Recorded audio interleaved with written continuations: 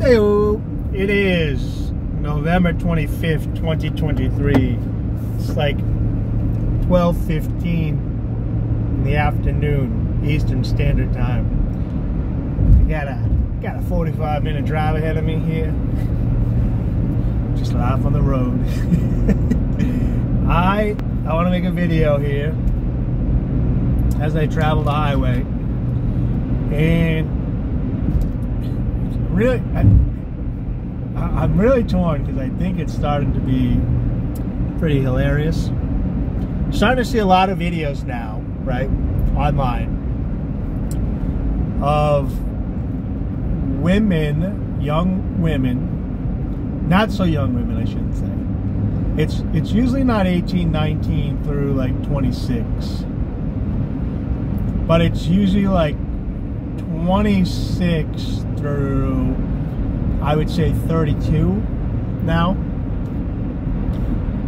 This is where it becomes interesting. So for those of you who haven't heard, there's a Urban Dictionary thing called The Wall, and basically it's this imaginary. It's not imaginary, but it's there's no specific time for every woman, so they don't know when it's going to come. But it goes from going from easy mode, absolute easy mode, beauty, looks, shutting off every male prefrontal cortex that you ever see. They're bending over backwards for you, giving you everything you want: attention, money, trips, dating, dinners, dresses, jewelry, and then one day you wake up and it's gone abruptly, and it's like you smacked it to a wall. You're just driving on cruise control and you smack a wall and it stops one day. And so that's the idea, and it could happen to different people at different times and different ages for different reasons. And there's soft walls as well, flat tires maybe on the highway of life, like a divorce or a single mother, or aggressive tattoos and obesity, stuff that will slow down the amount of attention and everything. But I'm starting to notice a lot of women now making videos like, I was just online all the time getting these likes, and then I stopped. I said, I got to take a break, and I felt lonely and alone, like I wasn't getting any attention, and I realized that I was addicted to social media. And it's like, what every person that's been getting called a misogynist for the past decade has been saying, they're just starting to realize now and make videos. So maybe it's true, and maybe they are recognizing this, but it just comes at such a perfect time. Like, the economy's starting to get rough. Women are getting hit first. AI is taking their jobs. And now all of a sudden, men are working out. They've caught on. They've stopped dating. They're going to third world countries. And now all these women are having these magical epiphanies all of a sudden. And they're like, I don't know if you've heard of this interesting idea that no one's ever mentioned to anyone through the history of time. But we shouldn't be dirty whores that post ourselves naked online and have sex with multiple men. And it's like, I can't. So it's scarier to believe that that's true than it is to believe that they're lying.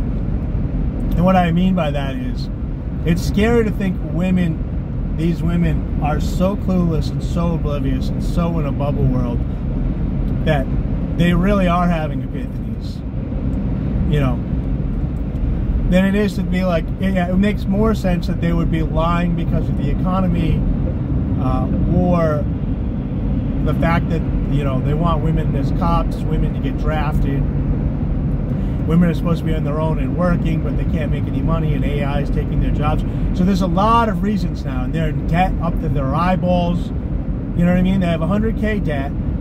Their job can be replaced by AI. They have 100 partners plus. And now they're like, you know what I'm just figuring out is women should be in the kitchen ironing and cleaning while men take care of them. It's like, really? Now, I'm not saying this is all women. Don't get me wrong. I know there's a large portion of female society that is good. You just don't see the unseen because these good women aren't online posting. They're actually out there living, being good. And they probably met their husbands or boyfriends at a young age and they're still together and they're having a happy life. So you're going to hear the complaints. You know, like when you see a review online, it's usually a negative review. It's because people go post negative reviews, but when something, they expect good and they get upset with bad. Instead of expecting content and getting exciting about happiness and getting sad about or disappointed about dissatisfaction situation.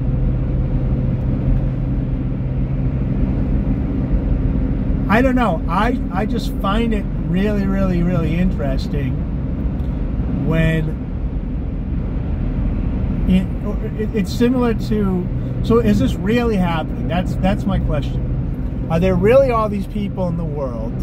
I don't believe so. I believe that people. I don't like.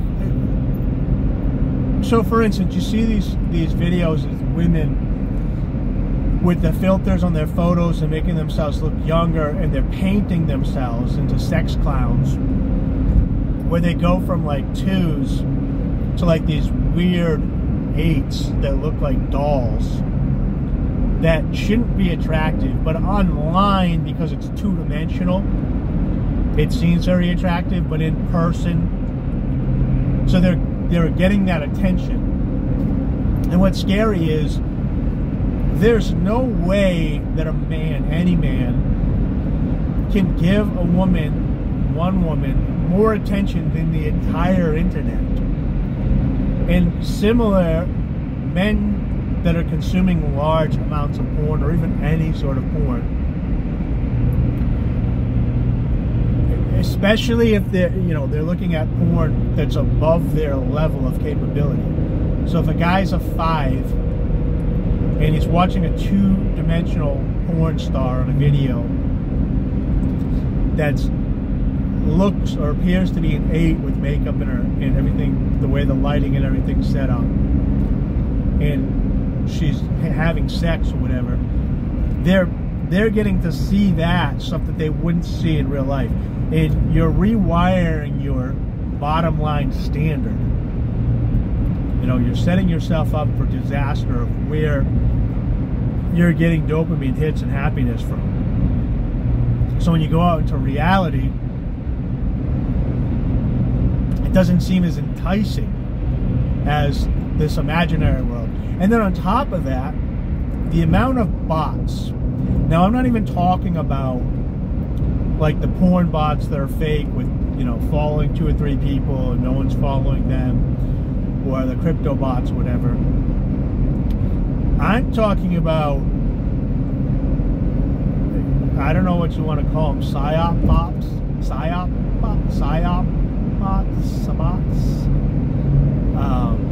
it's basically decent sized accounts with a decent following, a media photo of an attractive woman, but she's not posting herself on them. So it's like, yeah, because we all know women that are like, I just want to be loved for my ideas and funny videos that I post. And then they're on other female creators that are posting, and maybe these are really hideous, ugly females, but in the bio picture is somebody else's or whatever. Or men that want to get in, they want to cuddle fish into the women's lives. But they just hype. They're just like hype beasts, hype bots, psyop hype bots. Where that should be the name of this podcast episode. Psyop hype bots, and like they're just online, and every time a woman posts something, like triple, double fire emojis, 100%, 100% in all red caps, bam, bam, bam, smiley, smiley, and they're juicing each other up all day. You get real juice and fake juice, and then you go out in the world and you're like, look, it's me, and I'm holding a pumpkin, and people are like, yeah, but why aren't hundreds of you cheering and giving me you go girls? It's like, because you're holding a fucking pumpkin. Can you please move, lady? This is McDonald's. You know? So the reason I'm concerned with this, and this has happened throughout generations, this is nothing new. So like when I grew up, there was less makeup, and it came later in life. But these manipulation tactics is like, you know, so the major one when we went out to like clubs and stuff is when people kind of met each other. That was the main where the masses, instead of Tinder, which we had like nightclubs. Women would put heels on, which makes their legs look longer. They're very uncomfortable, but it makes their legs look longer, makes their calves look tighter, and it props their butt up to make their butt look nicer. So it's an illusion for the eye and length and height. And then she's making herself taller, right? And when she makes herself taller, guys that she's getting something taller than her to approach her. So like if a woman is 5'3", and she wears 3-inch heels, she's 5'6". So now she wants a guy that's at least 5'10" to come talk to her. Because if she's 5'3" and a guy that's 5'6", they're on the same level. So even heels back in the day were used to weed out people by height. And the makeup or the long nails, they're like attracting men. Like, I can stretch your back with these. They look beautiful. Oh, I'm Prester's catch. I don't do manual labor. I don't have garbage. I'm clean. You know, they're something like that. So I won't get into the whole. You can go look up Jordan Peterson or Stefan Molyneux if you want to see the science behind the makeup of the red lips and the rosy cheeks and the dark circles under the eyes or whatever. It's all trickery and attempts to turn off the male prefrontal cortex so that they're living in an instinctual reactionary brain, and then they can manipulate you in a scene. And it's no different. So like, and some people have so you know, some people don't like clowns, or they have an adversity to clowns. Like when clowns were originally designed with a big red nose and a white face, and people hadn't seen much, like back when like they thought a train driving in the movie theater was going to hit them and they were all scared. That was absurd and funny, and just the look of that was funny, and it would put you in a mindset that it's like, okay, it's time to laugh because we got this clown here. It was priming your mind to laugh. So now when women are doing all that stuff, they're priming your mind as if you're going to get laid. And so you're like, okay, well, don't screw this up because she's in sexual whatever. But she's not really in sexual mode. She's just trying to trick you into thinking she is, so that you walk on eggshells around her and give her and do whatever you want for her. So you don't stretch that, mess that up, and then she gets out of sexual mode. The equivalent, you know, for a guy would be, you know, like if he was saying like, he wasn't actually doing it. He wasn't taking you on a date, or he wasn't buying you things. But he was like, hey, we're going to go to this big fancy restaurant. I got reservations. We got to get you in a dress and heels, and we're going to have to fly out there or whatever. It's going to be a big thing. And it's like, so that's going to, I want to do that with you next week. And then like a couple days before that happens, he's like, oh, it has to get postponed. So why don't you just come hang out at my house and we'll just hang out and talk tonight. I want to get to know you a little bit better. And then we'll do that big, you know, resource absorbing thing later. And then the woman comes over and she sleeps with them, hoping that all those extravagant, and he just keeps dangling the carrot of resources, money, trips, jewelry, and all that stuff. Or, so a commitment for a woman is safety, security, and resource absorption. So if a man is dangling a commitment in front of a woman and never gives it to her, it's no different than a woman dangling her fertility in front of the man and never giving him access to make children. And then the man is saying, look, you can make children for me, and then I'll protect and save you and put you in safety. So I'm going to dangle that commitment of calmness. So imagine you think that it's going to be calm, and it's right on the brink, but it never gets there. That is going to really mess with a woman's mind. Similar, if a man thinks he's on the brink of sex all the time, and it never comes, it's going to start messing with his mind. So back to my original thing, it's really curious now that there's quite a few women now online saying that they've seen the error of the ways. It's like, it used to be the born-again Christian woman that would go and do all these devilish things, run around sinning like crazy, and then the next day she just goes to church and splashes a little water on her forehead. She thinks all are forgiven, although she never repented or healed for her thing. All it is it's a new grift. She's no longer got the sex appeal, so the new grift is the purity appeal.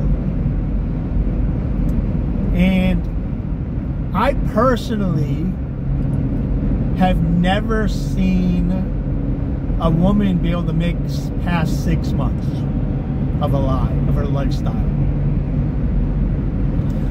And I don't know if it's considered love bombing with a woman. It's more like sanity bombing, where they're holding back all their abuse and traumas and stuff, and they're being calm or whatever, and then right around the 6-month mark, they just can't hold it back anymore, and they end up snapping or doing something crazy.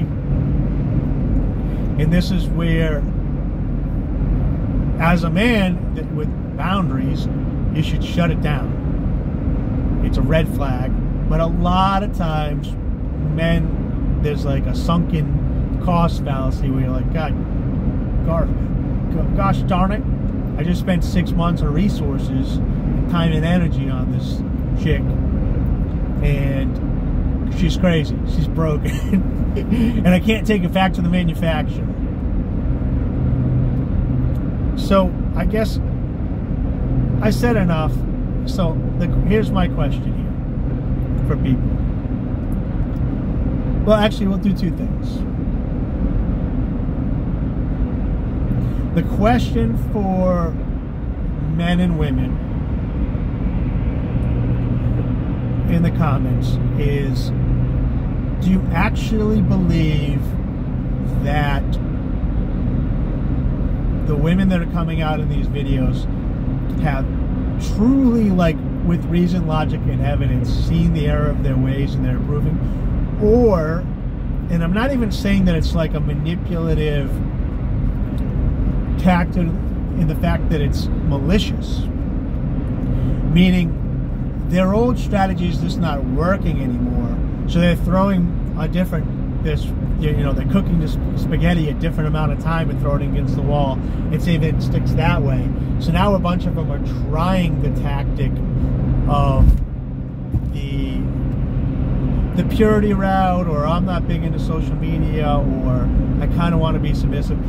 And not in a malicious way, in a way that it's like, okay, well, that's not working, and my life isn't going good, and I, like, for a while there, I was in debt, and I was making money, and I could afford, but now as the economy gets worse, it's not, so I got to try something new. And they're just trying a different technique, a different strategy. Like, you know, during COVID, when they needed work, they all put their buttholes online to see if that would work.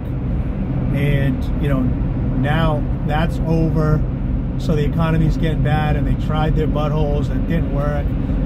They tried dating, that's not working. They tried feminism, that's not working. They tried boss girling, that's not working. So now they're like, okay, let me try this. And there's, maybe there is a moral element to it. I don't believe there is. I think it's most of them, it's just results oriented.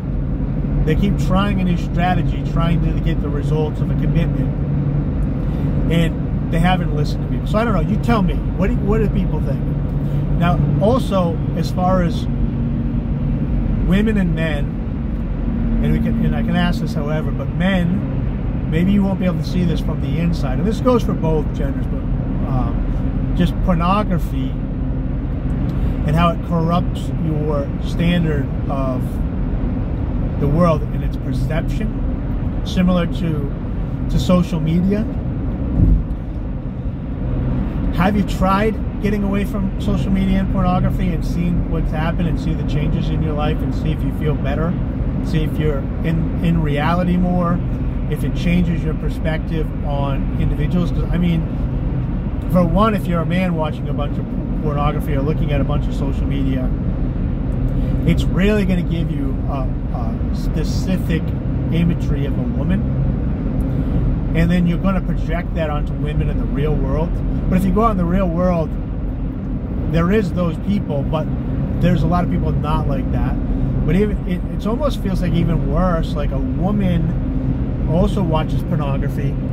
She's going to go out and she might replicate it, the fact that she thinks that either that's how she's needs to act, or that guys see her like that. And I've seen this with Whitney Cummings on her own podcast. I mean, she's dating some guy now and she's pregnant, but prior to that, she was talking like just nonchalantly. She's like, you know how you have to like do this, that, the other things, these really graphic things to just even keep a guy, because that's what, you know, is in the porns now. And you're like, I don't know, I just felt so sorry for her. It's like you're living in a really bad mental place, and you boss girled yourself right into being treated like garbage in the name of perception.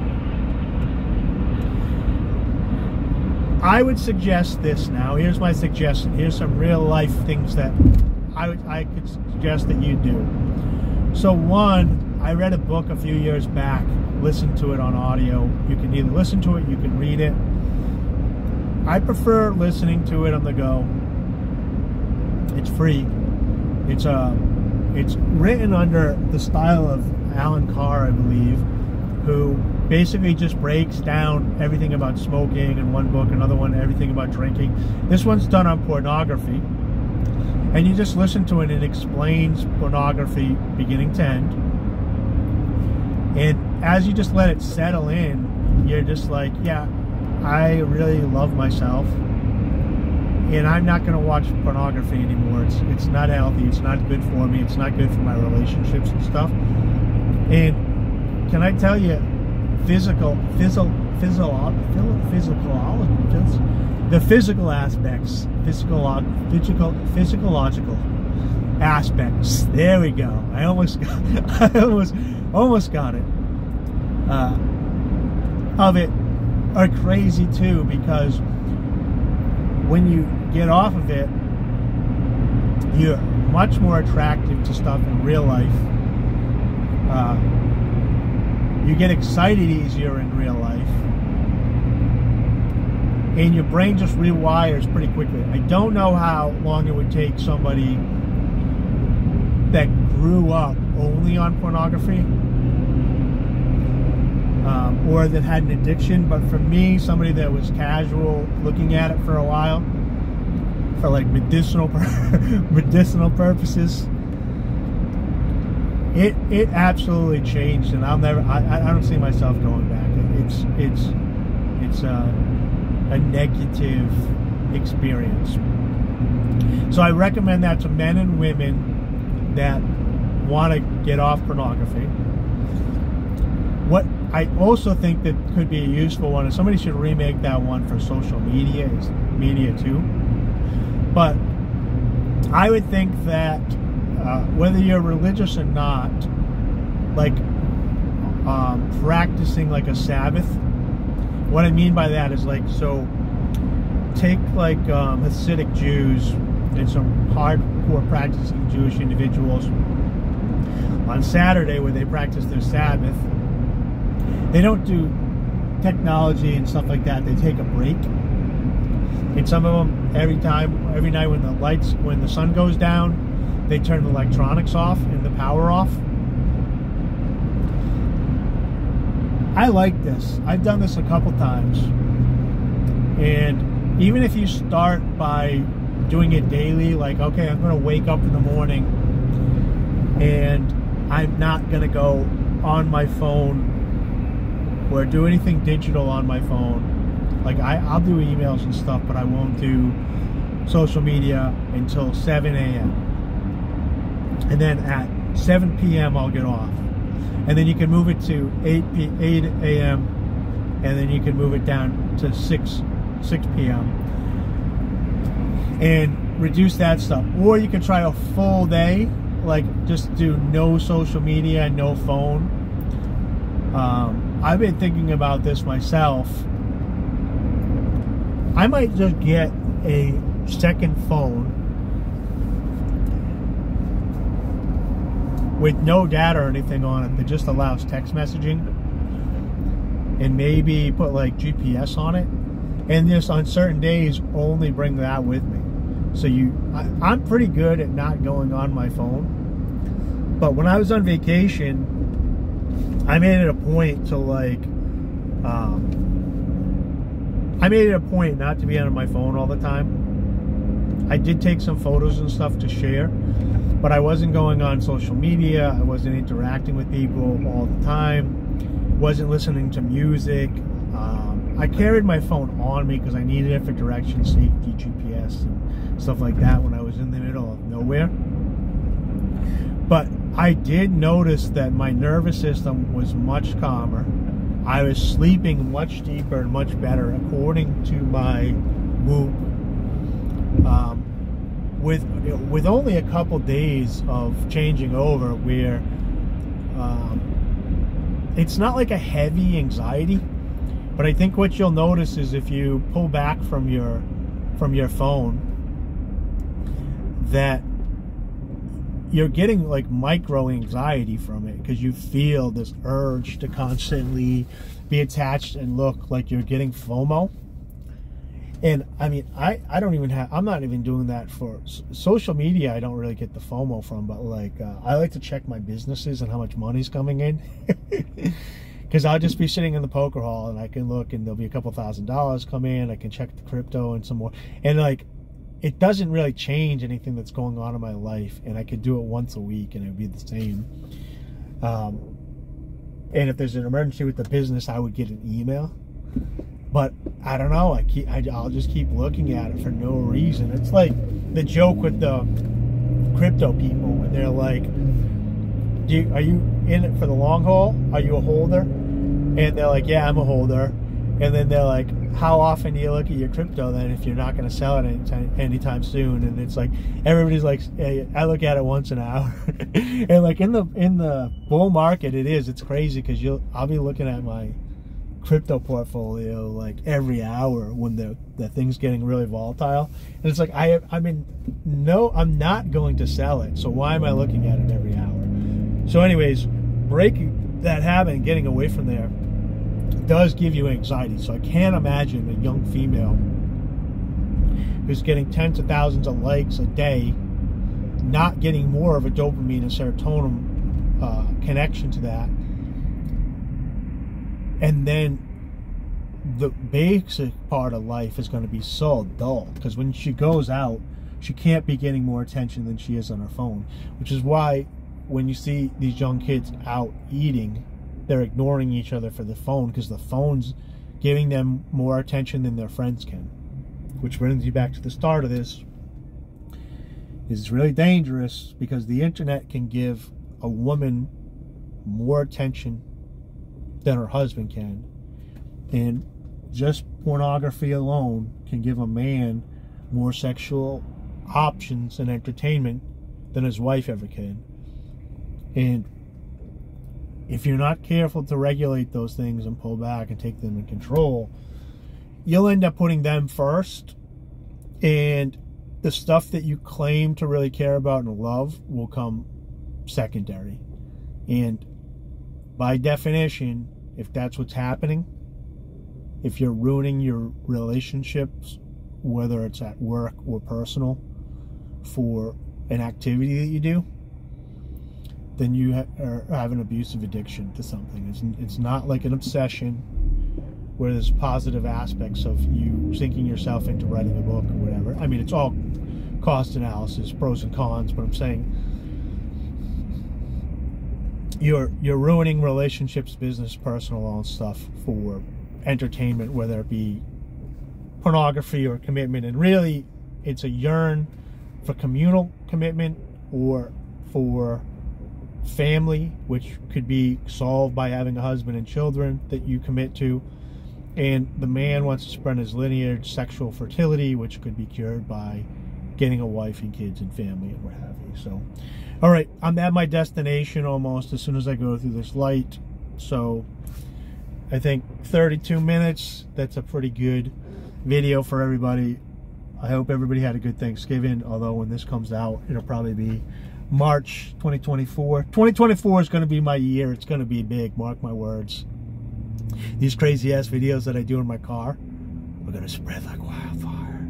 All right, everybody, have a good day.